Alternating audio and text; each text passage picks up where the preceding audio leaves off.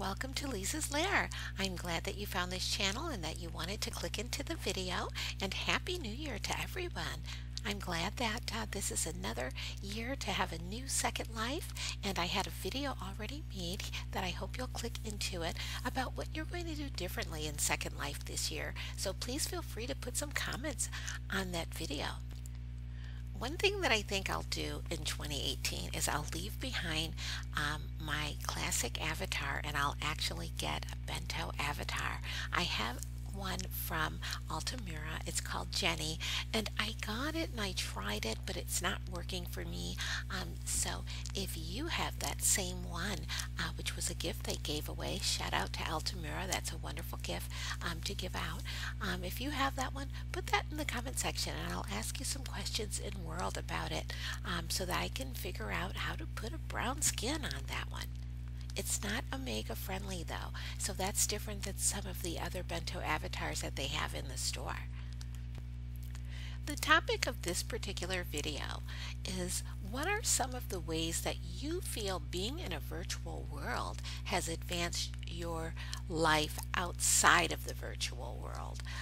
So put those comments below. I think it's a good discussion because many Second Life residents, particularly older Second Life residents, mention that people just don't know anything about virtual worlds. I certainly didn't until 5-6 years ago when I came into Second Life. I didn't know that there was a community. I thought that a virtual world was a video game and that you had to play something. There were points or a competition. I didn't realize that it was just a social platform where you can just show up and interact with other people. So I'm sure there's probably many other older adults who didn't know that either.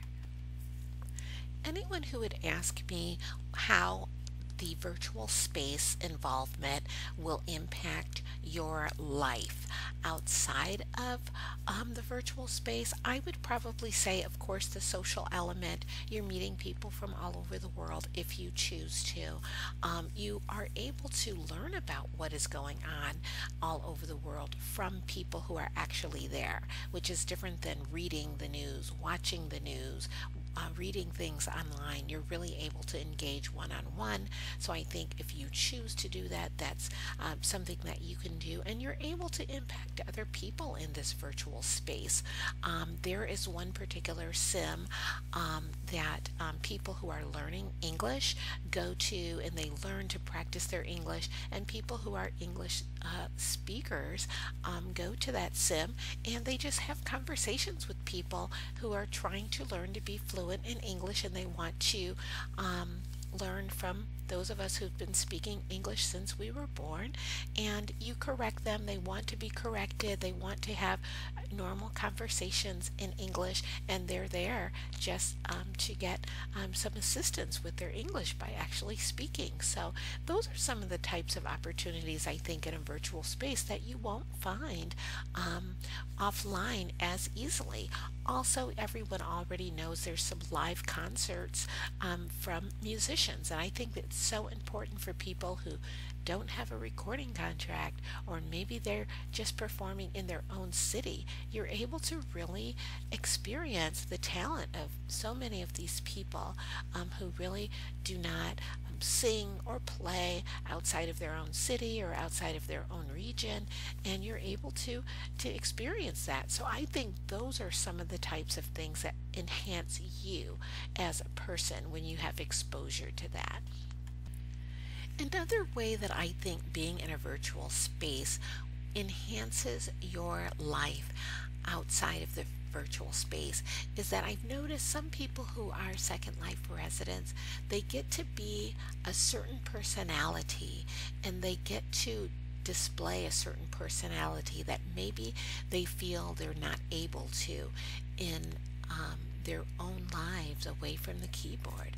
And so they're able to show more sides of themselves in this virtual space that maybe they feel timid showing, or maybe because of cultural norms or gender norms or things like that, they don't actually believe that they can show the full range of who they are in their own lives away from the keyboard. And so Second Life gives them that opportunity to do that.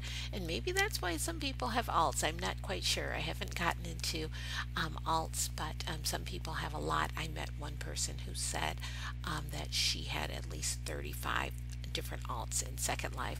I don't have the time to be in Second Life that much where I would have 35 different avatars.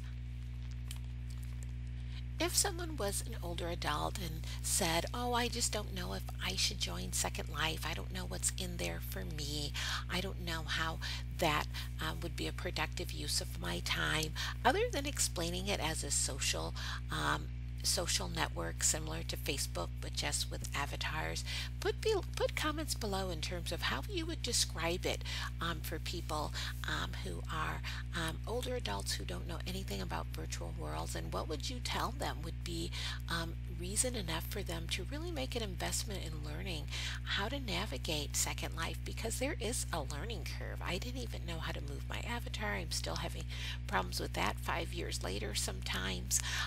And then also just using the camera. I'm still figuring out how to use that. There are some technical things that people who like Second Life, the idea of it, the concept of it, but they're not sure if they would be able to navigate all the technical stuff. There is a lot to learn in terms of that. So put below what you would tell them. Hopefully there are some older adults who are seeing these videos on Second Life or just stumbled on my video channel, and they're watching videos and wondering, well, should I come back into Second Life, or should I even try Second Life? Because I've seen a lot of intro to Second Life videos, but they're not really videos that are geared towards the older adults.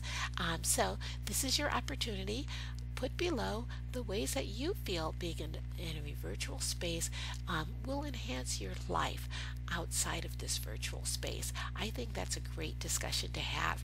And if you have other topics that you would like for me to address on this channel in future videos, feel free to put those suggestions below. I'll be watching the comment section and hope that since you've spent the time with me watching this video, that you'll add to the conversation below. Thank you for visiting Leezah's Lair, and come on back and watch more videos.